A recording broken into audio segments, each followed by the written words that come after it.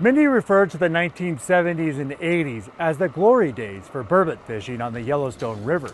There's some ling in there. But today, fish biologists hope monitoring efforts will revive the burbot fishery near Montana's largest city. Is this the same fishery that we had in the 1970s and 1980s?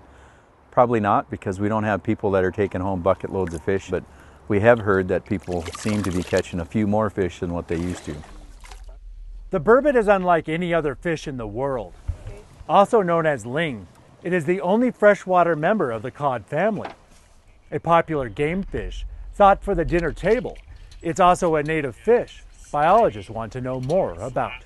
We didn't really have much information on the fishery itself, not size structure, not kind of any relative abundance. So this is aiming to really take a good look at the population to see where we're at and make some decisions based on that. 2.40. Some of these decisions may include habitat work and regulation changes, but the main goal of these ling efforts is to create a better fishery for Montanans.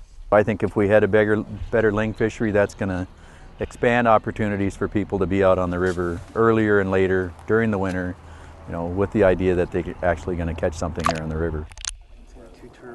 I'm Winston Greeley, out among Montana's fish, wildlife, and parks.